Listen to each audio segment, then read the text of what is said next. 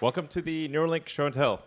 So we've got an amazing amount of new developments to share with you that I think are incredibly exciting, as well as tell you about the future of what we're planning to do here. It's now this is meant to be a technical podcast, sort of like a. I'm going to provide an overall summary, and then we're going to have a number of members of the Neuralink team come in and give a deep technical overview of the various areas. So yeah, so let me move forward with the overall summary. Now, some of the things I'm going to say are things if you've been following Neuralink, you've already heard before, but for a lot of people out there, they've no idea what Neuralink does, and so I'll be a little bit repetitive of things you may already know, but that others do not. So, the overarching goal of Neuralink is to create ultimately a whole brain interface. So a generalized input-output device that, in the long term, literally could interface with every aspect of your brain, and in the short term, can interface with any given section of your brain and solve a tremendous number of things that cause debilitating issues for people. So. So our long-term is, I'll talk a little bit about our long-term goal. It's going to sound a little esoteric, but it was actually the sort of my prime motivation, which was, what do we do about AI? Like, what do we do about artificial general intelligence? If we have digital superintelligence that's just much smarter than any human, how do we mitigate that risk at a species level? How do we mitigate that risk? And then even in a benign scenario where the AI is very, very benevolent, then how do we even go along for the ride? How do we participate? And the conclusion, the biggest limitation in going along for the ride and in aligning AI, I think, is the bandwidth, the how quickly you can interact with the computer. So we are all already cyborgs in a way, in that your phone and your computer are extensions of yourself. And I'm sure you found, like, if you leave your phone behind, you end up tapping your pockets, and it's like having missing limb syndrome. Like, where the phone is, leaving your phone behind is kind of like a missing limb at this point. You're so used to interfacing with it. You're so used to being a de facto cyborg. So what's the limitation on a phone or a laptop? The limitation is the rate at which you can receive and send information, especially the speed with which you can send information. So if you're interacting with a phone, it's limited by the speed at which you can move your thumbs, or the speed at which you can talk into your phone. This is an extremely low data rate. Maybe it's like 10, optimistically 100 bits per second, but a computer can communicate at gigabits, terabits per second. So this is the fundamental limitation that I think we need to address to mitigate the long-term risk of artificial intelligence, and also just go along for the ride. And yeah. So, but like I said, that's an esoteric explanation that I think will appeal to a niche audience, some of whom may be here. And that's a very difficult problem. So even if we do not succeed with that problem, I think we are confident at this point that we will succeed at it's solving many brain injury issues, spine injury issues along the way. So yeah. So anyways. So actually, we have Justin Roiland in the audience. Hi, Justin. So it's a little Rick and Morty reference here. This great Rick and Morty episode about intelligence enhancement of your dog, and what's the worst that could happen? So anyway, Rick and Morty, I recommend it. So you want to be able to read the signals from the brain. You want to be able to write the signals. You want to be able to ultimately do that for the entire brain, and then also extend that to communicating to the rest of your nervous system if you have a sort of a severed spinal cord or neck. So now this video is now 18 months old. So this is Pager, who is playing monkey mind pong. So this is Pager has a Neuralink implant in this video, and the thing that's interesting is that you can't even see the neural implant. So we've miniaturized the neural implant to the point where it matches the thickness of the skull that is removed. So it's essentially it's sort of like having an Apple Watch or a Fitbit, replacing a piece of skull with like a smartwatch, for lack of a better analogy. So you can see, he looks pretty, he's normal. And I think that's pretty important. If you have a Neuralink device, like I could have a Neuralink device implanted right now, and you wouldn't, you wouldn't even know. I mean, hypothetically,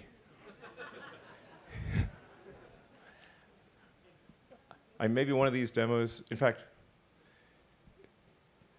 one of these demos I will. Yeah.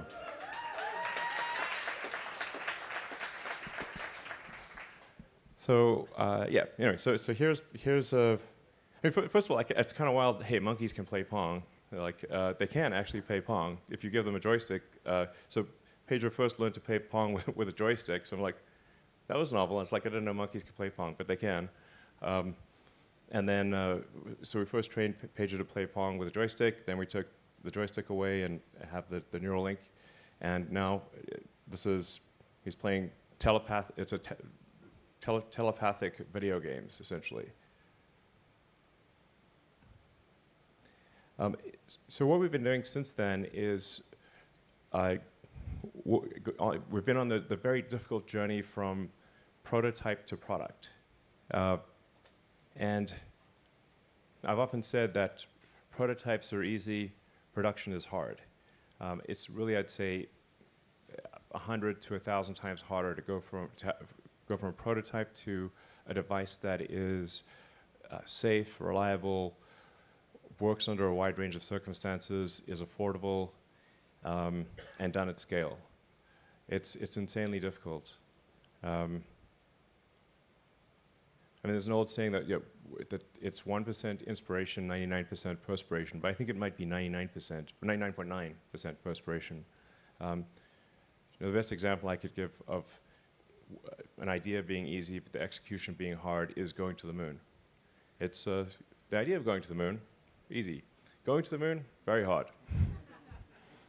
So, we've been working hard to be ready for our first human. And obviously, we want to be extremely careful and certain that it will work well before putting a device in a human. But we've submitted, I think, most of our paperwork to the FDA, and we think probably in about 6 months we should be able to have our first Neuralink in a human. So.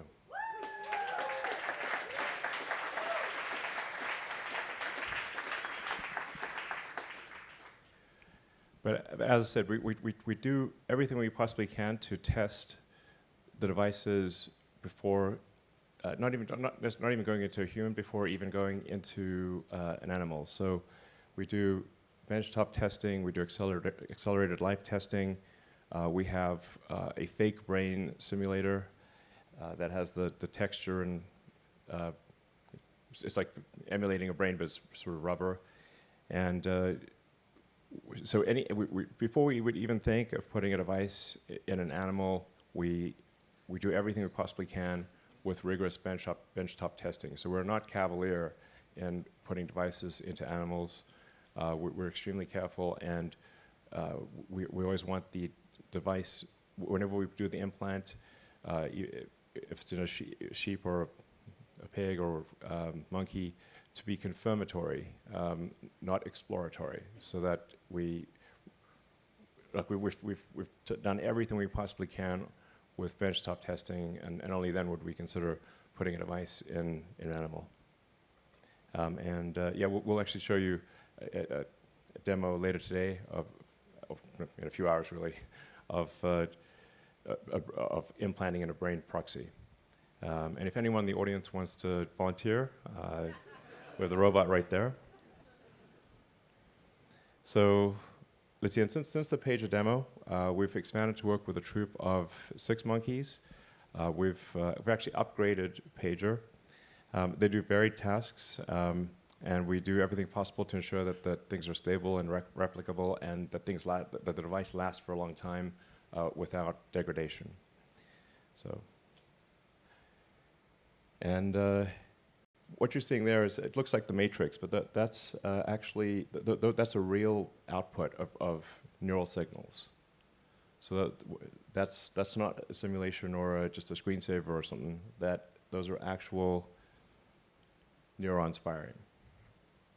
That is what one of the readouts looks like.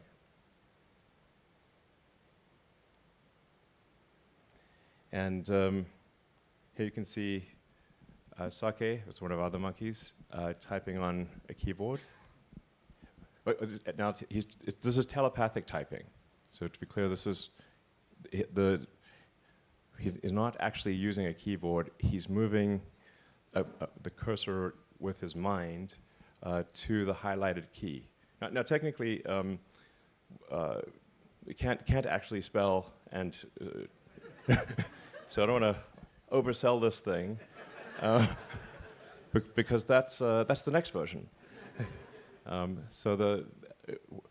But what's really cool here is Sake the monkey is moving the mouse cursor using just his mind, moving the cursor around to the highlighted key, and then spelling out what we want to spell. But and then so this is something that could be used for somebody who's say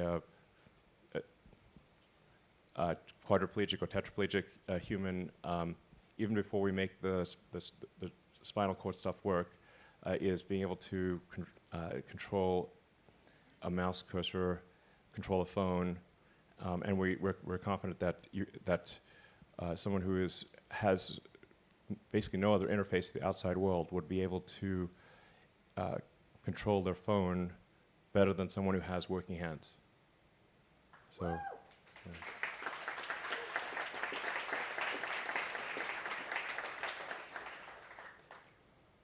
And I mentioned upgradeability. Upgradeability is very important because our first production device will be much like an iPhone 1, and I'm pretty sure you would not want an iPhone 1 stuck in your head if the iPhone 14 is available. So it's going to be being able to demonstrate full reversibility and upgradeability, so you can remove a device and replace it with the latest version, or if it stopped working for any reason, replace it. That's a fundamental requirement for the device at Neuralink. And I should say both Sake and Pager were upgraded to our latest and greatest implants. So that's been really over a year and a half now that Pager's had for the first implant and then the upgraded implant. So this is a very good sign that it lasts for a long time with no observed ill effects. I think it's also important to show that Sake actually likes doing the demo, and is not like strapped to the chair or anything. So it's yeah. So the monkeys actually enjoy doing the demos, because and they get the banana smoothie, and it's kind of a fun game. So, I guess what I'm trying to make is like we care a great deal about animal welfare, and I'm pretty sure like our monkeys are pretty happy, you know. So as you can see, a quick decision maker on the fruit front.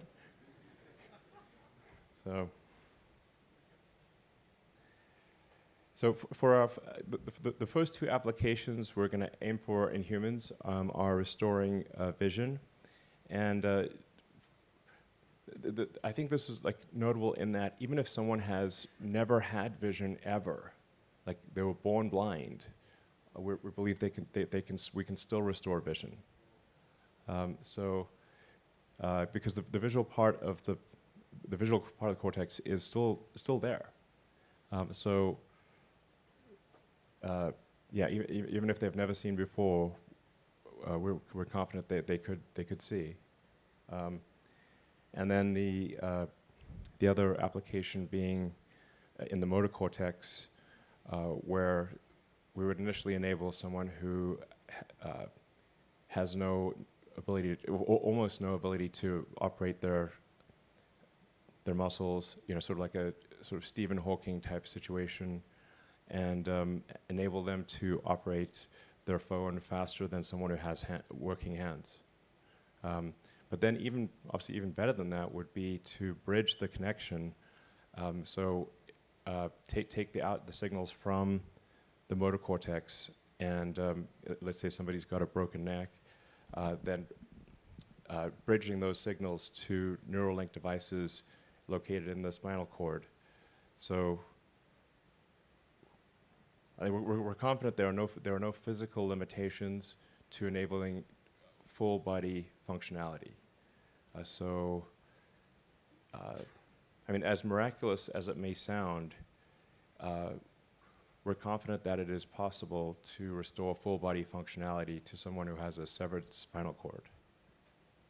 So, yeah.